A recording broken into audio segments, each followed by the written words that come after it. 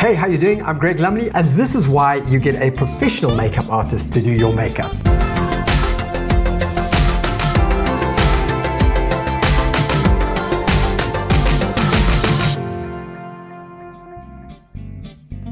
Don't do your makeup by yourself.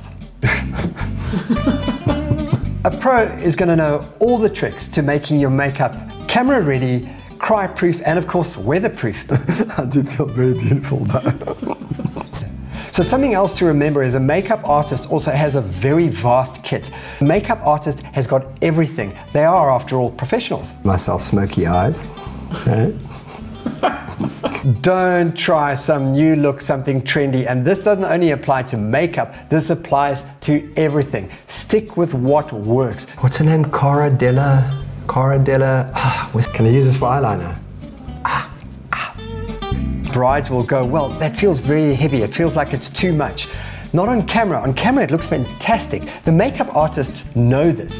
And remember, when you cry or tear, for whatever reason it might be, dab, don't smear. Don't use one of these or tissue paper.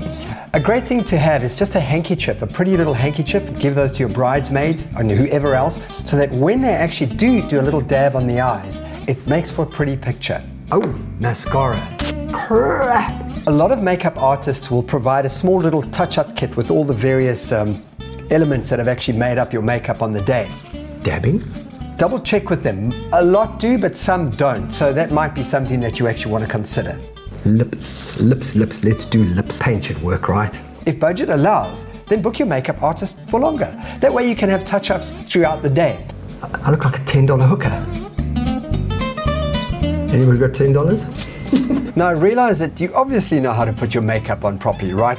But what you're not used to doing is working with a photographer. You're not used to doing makeup the way a professional makeup artist is. They know how to make it last, they know the tricks, they have the kit. That's really important. They have a massive kit, and that really allows them to do some amazing things. And they know how to work with photographers, which means they know how to make you look amazing on the wedding day. And believe you me, if there's one thing that I really want to stress, is good makeup is the world of difference in the photographs on the actual day. Right. I might have some of my teeth over there. Actually. You nearly saw my boobies. I look amazing.